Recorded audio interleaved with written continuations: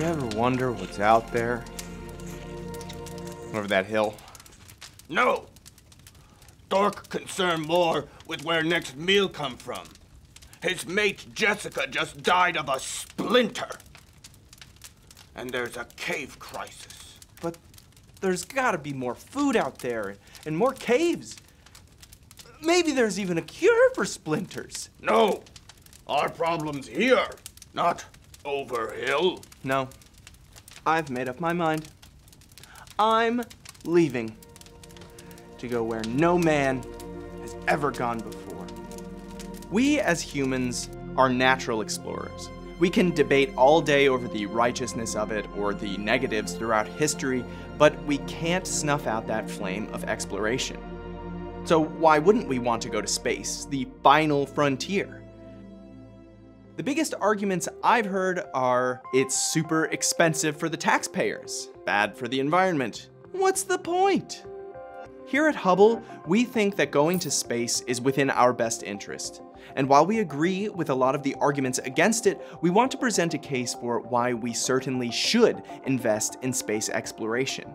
And at least one of us said astronaut when an adult asked us what we wanted to be when we grew up. But why, some say, the moon? Why choose this as our goal? It's one small step for man. Booster ignition and liftoff of Endeavour. Touchdown confirmed. We're safe on Mars. Go SpaceX. Godspeed, spot and tag.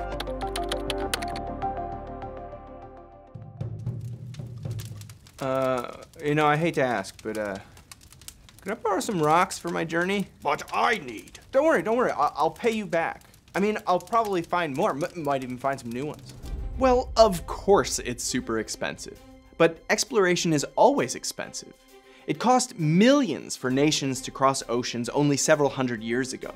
But even now, it can still be quite expensive, especially when they get stuck. That massive container ship still stuck, blocking traffic in both directions. Nearly £300 million worth every single hour. But according to NASA, space pays. There's gotta be some return on the investment, right? Well, in 1989, the Chapman Report showed 259 non-space applications of NASA technology between 1976 and 1984, and found more with 21 billion in sales and benefits, 325,000 jobs created, and more than 365 million in federal income tax.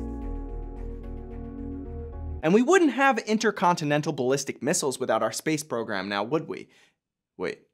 We wouldn't have camera phones or laptops, insulation, CAT scans, LEDs, water purification systems, wireless headsets, or even baby formula if it weren't for the research done at NASA.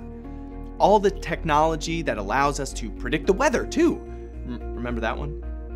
On top of that, we are running out of precious resources to make PlayStations and graphics cards.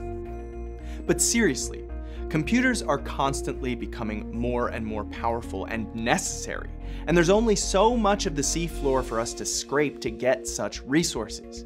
The moon and Mars and asteroids have a ton of valuable resources that we might be able to exploit without compromising the sanctity of our habitats here on Earth. Right, it's expensive because space is a harsh environment, the harshest, but it drives technology. There are resources out there that could help us. But shouldn't we be spending money on solving our myriad problems down here?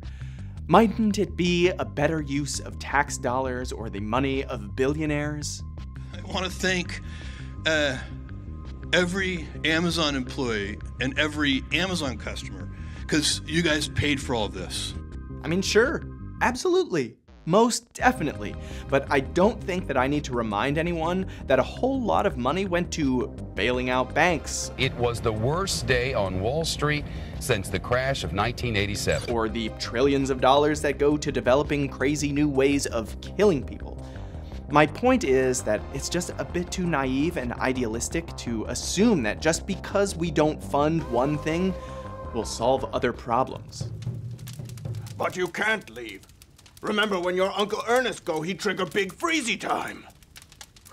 It's called An ice age. You moron. But wait, Graham, it's bad for the environment. Yeah, I know, right? It's like everything we do is bad for the environment.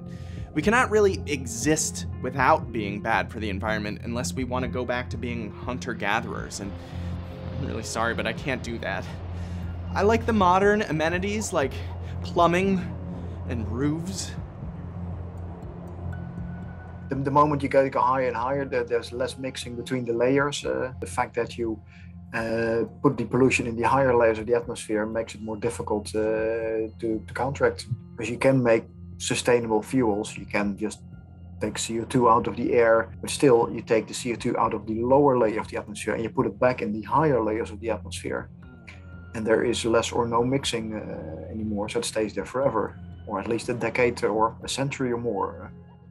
So, short answer, yeah, duh, it's bad for the environment. How could it not be? We're setting fire to a whole shed load of fuel to send a bunch of metal up into space. But if we make a comparison to, say, commercial flights, then maybe it won't seem nearly as bad. In 2018, the airline industry put out about 918 million tons of CO2 into the atmosphere to space flight's 22,780 tons. And that's roughly 37,800,000 flights compared to the 114 rocket launches that took place in 2018. On top of that, there are so many more CO2 emitting industries that could be taken into account. I hear you. Adding to the problem, but only less, does not absolve anything, and a what about argument isn't a particularly strong one. In the end, it's more that flights are a constant while rockets blow their load all at once, to put it crudely. Well, that means we have to be careful. Don't use space just for fun because you want to go there. Use it with a purpose, I would say. And then you can more or less defend the fact that you pollute that part of the atmosphere. Keep it restrained, keep it within certain boundaries, and then you can make useful use of space for the benefit of mankind.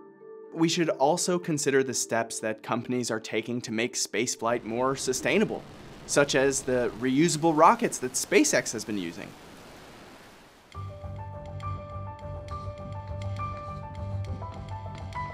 But in the future, maybe we could find some new methods of propelling ourselves into the cosmos, like a HASTOL, or hypersonic airplane space tether orbital launch, which, aside from sounding so cool, means a plane flies a payload up and a tether catches it and then pulls it into space.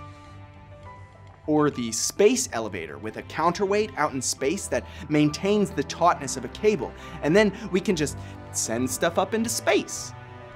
There are so many more with equally awesome sounding names like the Space Gun or RAM Accelerator or the Slingatron. Maybe one day we could even use electromagnetic acceleration. So rocket launches definitely put a lot of contaminants into the atmosphere, but it seems slightly disingenuous to say that it's any worse than the things we already use and take for granted.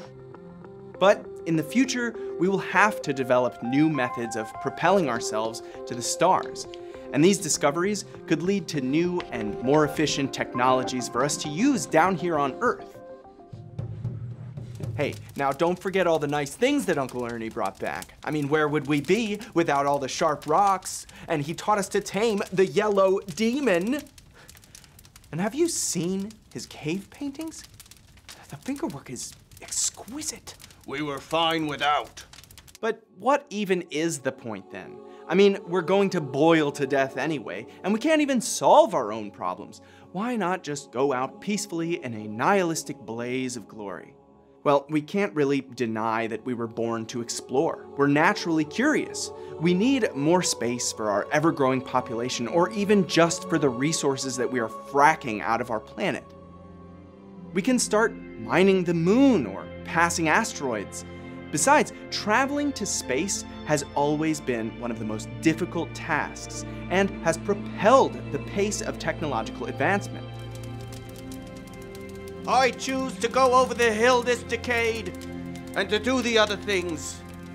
I choose to do this not because they are easy, but because they are hard. This could also be the next step in the evolution of our species. I mean, tall people like me will be out of date. And anyone that I ever made fun of for being short can throw me the finger as they sail off into the cosmos to start their new lives elsewhere, like on the moons of Jupiter. Cut it out!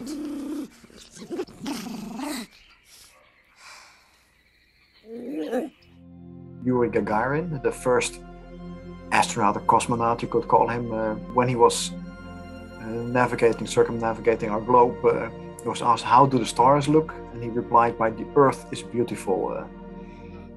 So I had to change the perspective on Earth. I think that's very important because we have to be aware of how fragile our Earth is and watch it closely. And having that space perspective really, really helps there.